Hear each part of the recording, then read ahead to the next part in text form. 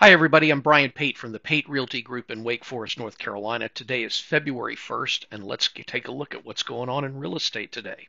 Number one, the Fed has held the rate steady at a 23-year high. They're not even going to consider any rate cuts, according to the Fed chair, until the inflation begins to get closer to that 2% marker. So that's very important.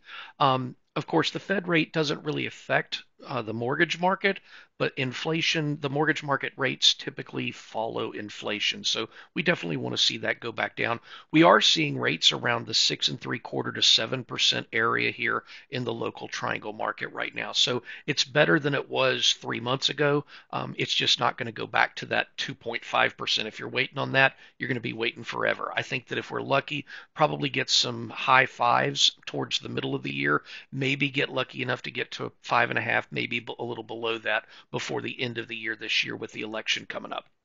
Second thing, for those in the Raleigh market, there's a person going around to luxury realtors, and he's using the name Jason Cohen. Now, we're not sure if that's a real name or a fake name, but we know he's providing a proof of funds letter from what also appears to be a fake name from the banker that he's using. If you're a luxury broker, please be careful with this, as it could be, at best, an incredible waste of time for you, and at worst, it could compromise your safety. So be careful out there. You can read a lot more details on that at my Brian Pate Seminars Facebook page. So just go search Brian Pate Seminars on Facebook and and then we'll be happy to add you to the page. In local statistical news, there are 4,946 active listings on the market in the Triangle MLS this morning.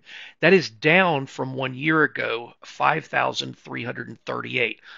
If you look at it from a percentage standpoint, it's a 7.9% drop in the number of listings. That means that if you're a seller, it's a great time to sell because of that historically low inventory. So that's what's going on in the real estate market. Finally, I was able to attend a ribbon cutting this week for the new 16-bed surgical unit at WakeMed North Hospital.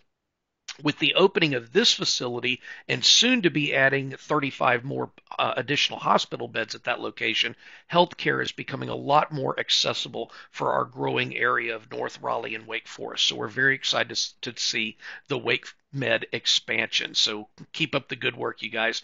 Folks, remember that the only thing you can't do in life is nothing. Hope you have a great day, and we'll see you again soon.